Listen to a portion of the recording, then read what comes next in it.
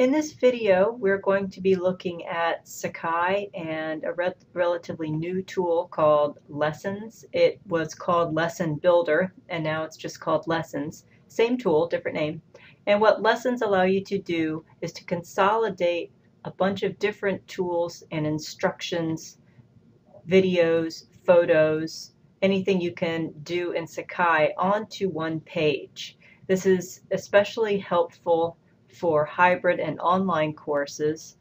You could also use it in a regular site for a face-to-face course as a way to organize material for the student. So instead of a student having to jump from resources to tests and quizzes to assignments and then down to the forums tool and so forth, they just have to look at this one page and it has step by step and in order what that student needs to do for that week or unit.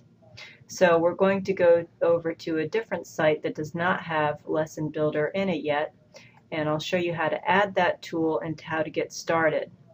So if you go under Site Info and go to Edit Tools, you'll see the list of tools available in Sakai, and we need the one called Lessons.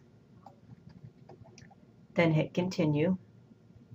Now you can name this whatever you want. I'm going to call mine Week 1 because I'm going to order mine in weeks, but you can call yours whatever you like. It also gives you the opportunity to set up more than one unit or week at a time. I'm just going to start with this one though. Hit Continue and then Finish. Now you'll see it puts it at the bottom down here. So week 1 is here. We can reorder that later. When you have a new Lesson Builder page, this is what you see. You see a sample page and it has some really great tips on here on how to get started. So we're going to go through each of these different tools that are listed on here and some that aren't to show you the full functionality of Lessons.